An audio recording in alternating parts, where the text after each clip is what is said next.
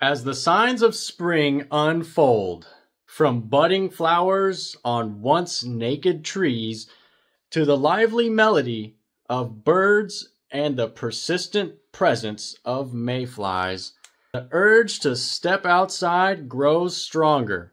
Amidst the burgeoning outdoor allure, the question arises, when is the ideal time to unleash the lawnmower? The answer, though nuanced, hinges on your lawn care goals.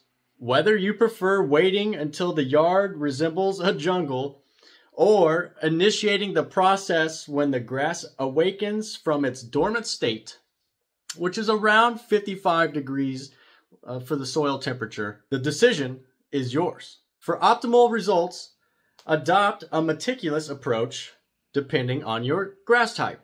Trim zoysia and Bermuda grass lawns close to the ground, clearing away blonde and dead grass by bagging it. In contrast, maintain a St. Augustine lawn a little bit taller to prevent undue stress.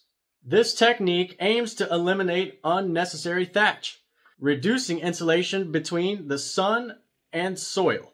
With less insulation, your lawn heats up faster, akin to the figurative enjoyment of a nice warm cup of coffee for your grass. Watch as Jose embarks on his first pass with the lawnmower, efficiently bagging the cut grass. An additional pass will follow shortly. Here, pass one time more. Yeah. One time more, because you see, shake. When they pass one time more, start repair.